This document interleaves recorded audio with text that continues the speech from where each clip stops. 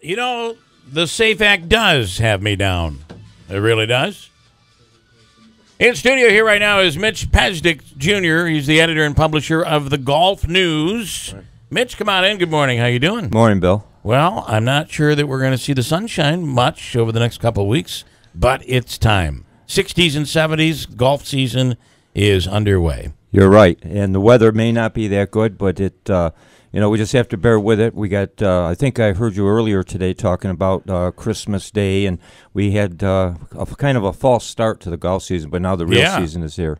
Yeah, I mean, people got, we've had some extended season over the last couple of years. Yeah, and I also heard the stuff about global warming and that, and, bring it on. That's what I say. Right. I mean, right. We can use it here. If I could say just one thing, if you don't mind, I get this in.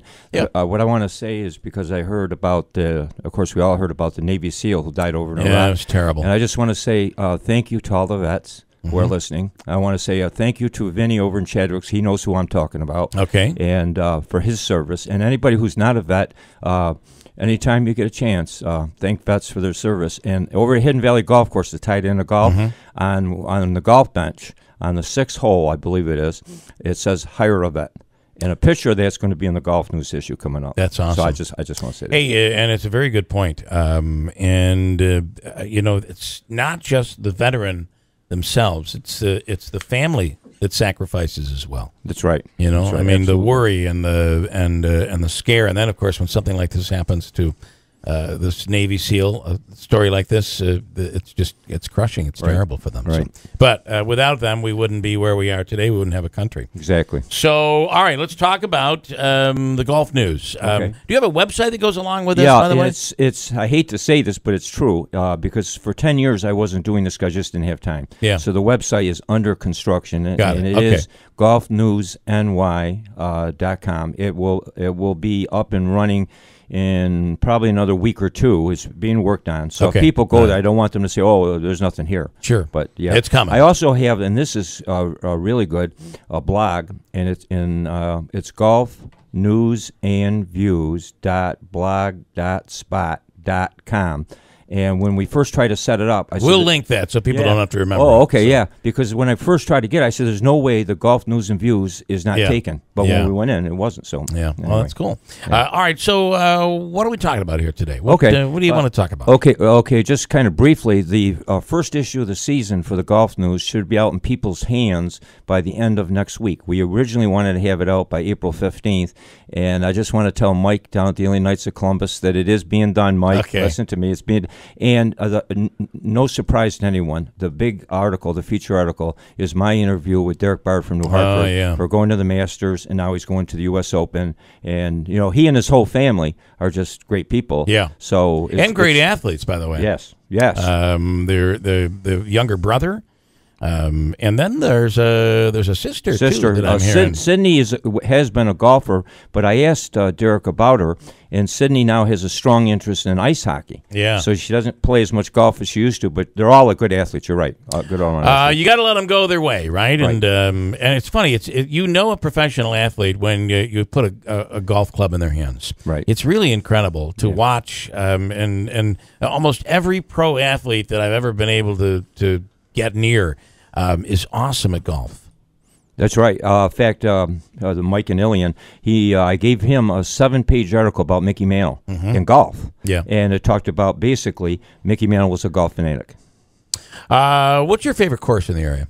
Okay, I'm gonna say that's not easy. Probably putting you in a spot. Number one, it's not easy, but I am now. This just happened this winter. I am now the golf pro at Heron Creek over near Clinton. Okay, so I can't say it's not, but it's so hard for me because every year the National Golf Foundation says that this area ranks in the top 5 in the country in number of public golf courses per capita. Wow! So I call this area golf paradise when we try to get tourists to come here because we have so many golf courses. It's unbelievable.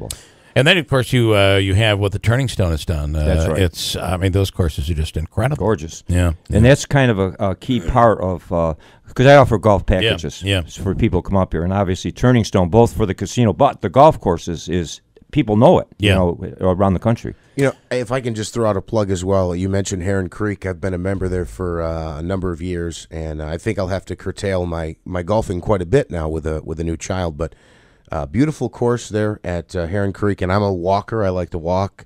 It helps me kind of shed some pounds, but they have a beautiful 9-hole course. I have to tell you, though, I'm always impressed with Valley View. I love Heron Creek. Valley View is a beautiful course, a lot of different things going on. And I play in the tournaments there, and I hate when there's a tournament because they cut the greens so low. It's like you're putting on ice. It's just but there's a lot I mean, I could probably name 8 to 10 really beautiful golf courses in our area. So throw out some that are the hidden that you might not normally think of. Okay, well, this one people think of but think better of it now, which is Crestwood. And Steve Nashowitz and his family, since they've taken it over, those people who played the course, and I'm not going to mention the prior owner's name at no point in that. But anyway, the course wasn't as good as it could have been and was, and now it is back and it's good. So that course has come back. Newport Golf Club in Newport, Pete and Tony Greigel. That course is just beautiful. I agree with you about Valley View, and that's one thing about the golf courses around here. Not only are they nice courses to play, but they're scenic. Amazing. And Valley views. View for within a city. Right. A municipal golf course. I mean, it's incredible when you think about it. It is. And one other course, I just mentioned this because I just got a tour of the new 9 down in Herkimer, Holland Heights. They've always had good views of the 9 holes they had, and their next 9 is going to be open on May 30th. They're having a tournament there. And down the road, Mohawk Valley Country Club, also on the hills, they're now an 18-hole golf course. So not only is golf good, but some of the courses are even how's the back 9 at the country club? I haven't. It was played young. It was early, and they said that it kind of had to grow into its own. But it has grown into its own now. I haven't actually played it, but I know a lot of the members down there, and I've asked them. I've asked Mark Lane, the pro there, and it's grown into its own, and it's it's a little bit different, which is nice from the front 9, but it makes it a nice 18-hole course. I like Doty's in Ilion. It's nice. It's been around a long time. Oh yeah, nice. Well, 9-hole it's funny course. you should say that because I know this radio station had its 90th anniversary in December. Okay. Doty's this year is having its 85th anniversary. Wow. And I got an article about that in the background. Cool. And one thing, there's the donut hole there. And in the article, I say where that came from because I had no idea. And Steve Doty sat down with me and says, well, here, I'm going to tell you as he built the course why there's a donut there. Yeah. So interesting. Andrew. Yeah, the Mohawk Valley Country Club back 9, I remember my aunt and uncle are members there, and her and I golfed, I want to say 2 summers ago. It was like the first year of it. And it was okay. A little rocky, I heard. It was a little rocky, and the grass hadn't really come in yet in some of the fairways. But when you say it's different than the front 9, it definitely is a little more open, and you get some nicer views there. So I think it's a good balance for that course. So it's amazing, really, when you think about it, how much is out there. And we haven't mentioned Cooperstown or anything. I mean, Rome Country Club.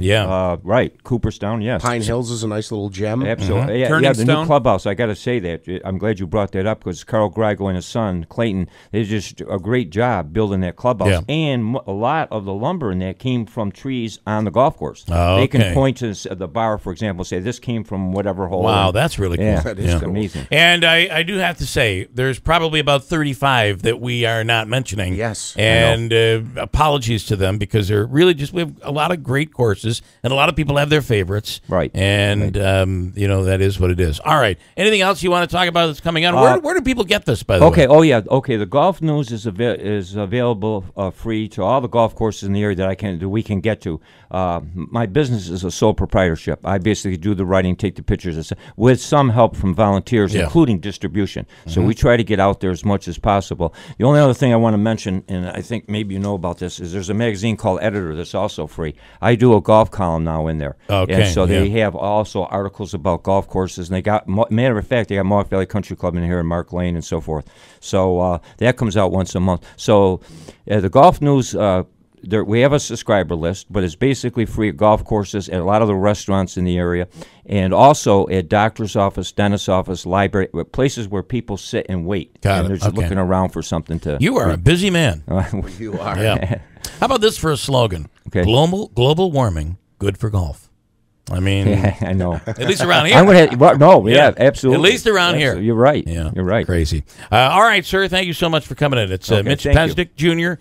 Look for it, the golf news, all the golf courses, and those popular spots that newspapers and magazines sit. Okay, thank Good you. stuff. Thank you very much, Bill. Thank you. It's good to be here. Thanks so much. Got a break. Hold on. Coming right back at WIBX. I don't know if you